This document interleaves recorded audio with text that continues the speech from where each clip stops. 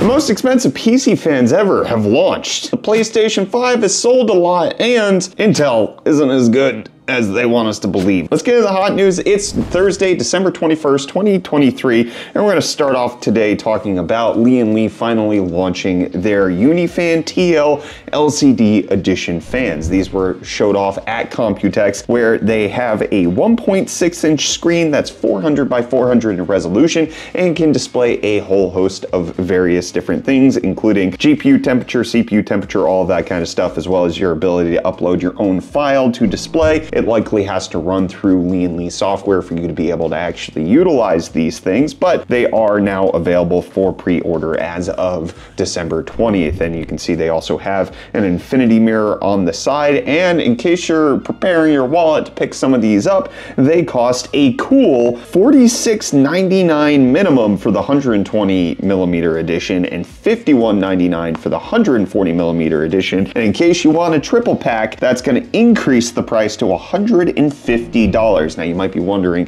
well, that's more expensive than just buying three. Likely there is some sort of hub that you get with this that helps to make up for that extra little bit of price in that triple pack with the controller. So it's very expensive. These are very pricey fans. This actually isn't as bad as I've seen some of Corsair's fans go for, which can get up to this price point without a unique feature like the LCD screen. But let me know if you're gonna consider picking one of these up while I let you know about today's video sponsor. This December, Nexigo is giving back. They're also sponsoring today's video. Through the end of the year, Nexigo is accepting entries for their Nintendo Switch controllers giveaway.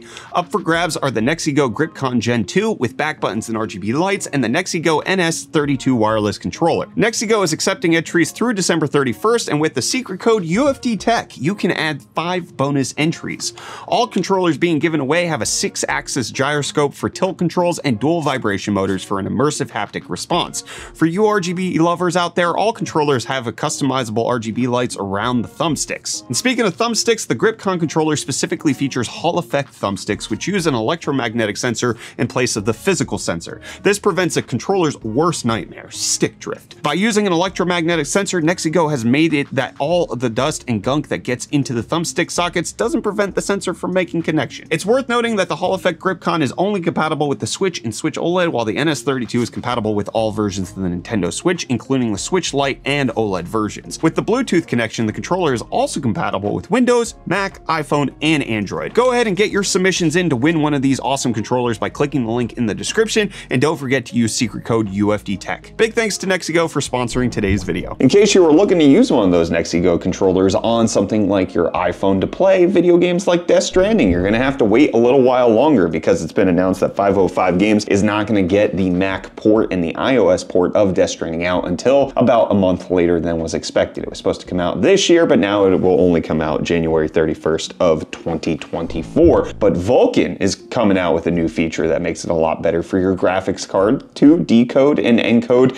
H.264 and H.265. This is something that's going to be built in to nearly every GPU that supports Vulkan, which is a whole lot of them, and it's going to make it so that you don't have to depend on third-party libraries with regards to encoding and decoding. So now Vulkan can support H.264 and H.265 as part of its pipeline, and NVIDIA already now officially supports this in some beta drivers, with Intel and AMD allegedly going to support this feature set moving forward sometime soon, which is just good to hear. More support on more software features all around, while we support Reece in finding out what the deals are today. Yo, welcome back to UFD Deals, bringing the hottest tech deals out on the internet, and hey, deals. Starting off today, we have the Logitech StreamCam 1080p 60fps webcam going for only $63.95 renewed, which how bad could a renewed webcam be? It's not like something you handle physically often. But then next up, we have the ASRock Challenger Radeon RX 7700 XT, which is a 12 gig graphics card going for its cheapest price ever, dropping below $400 with the included promo code, making it $399.99. And then lastly, we have the Apple M2 Mac Mini, specifically the 8 gig variant for only $479, making it $120 off for honestly one heck of a Photoshop machine. And with that, the deals are done. You can find these and more linked in the video description down below. But until next time, I'm gonna hand you off back to Brett for the rest of your hard news. Cheers. And it appears Sony has had a really good deal when it comes to the PlayStation 5. They revealed in a blog post yesterday say that they have sold 50 million units of the PS5, which is roughly on pace with the sales of the PlayStation 4. So it appears to be a massive hit of a console on Sony's hands, and that the PlayStation 5 has outsold the Series S and X by roughly 3 times. Nearly 7.6 million units of Microsoft's console have been sold this year, whereas Sony has sold nearly 22.5 million PS5s in this year alone. Given that this launched in 2020, that is still mightily impressive. Obviously, we've seen a lot more price drops when it comes to the PlayStation 5. They have been more readily available. You can get a game bundled with the PlayStation 5 at what used to be the MSRP. So things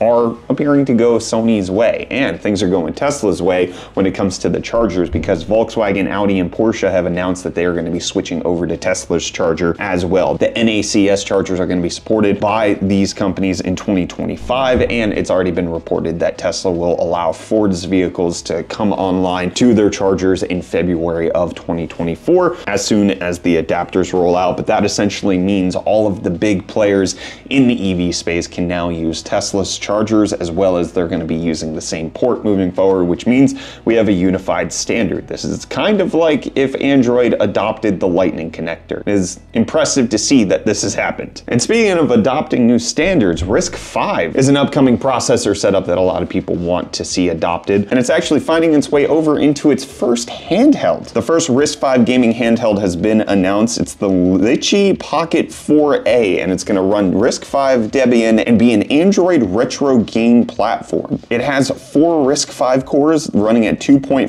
gigahertz, and it's going to run an Imagination GPU, and it's going to support both Android as well as Debian, and have a 7-inch 2880 by 800 display with up to 16 gigs of RAM and up to 128 gigs of storage. It's not the prettiest thing in the world, and it's not quite clear how much it's going to cost, but it is good to see that handhelds are expanding even further beyond the AMD and Intel setup. I've talked a lot about how I'm very excited for an upcoming Meteor Lake handheld, and we see that it's also moving on into RISC-V. But when it comes to the hype for Meteor Lake, it turns out that it doesn't perform exactly well when you remove some of the optimizations that have been baked into the operating system, like with Windows 11. And that's been found out by Phoronix, who's run 300 CPU benchmarks, putting the 7840U up against the Ultra 7 155H, essentially comparable CPUs, and it turns out that in 80% of those tests, the AMD processor beat the crap out of the Intel processor, and that Team Red's chip is on average 28% faster